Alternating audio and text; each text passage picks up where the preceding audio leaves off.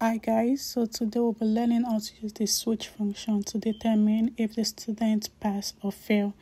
So I'm going to type equal to switch, then open a parenthesis, type true, comma, then I'll select the score range, then greater than 50.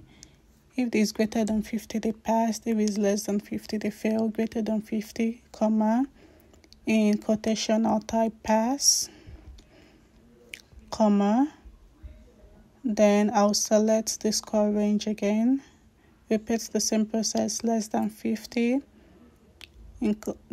comma, in quotation, fail, then I'll close my parentheses, then enter. Then it gave me the grades of the students if they passed or failed, and this is how to use the switch function in Excel. Thank you. And if you like this video, please don't forget to like, share and subscribe to my YouTube channel. Thank you.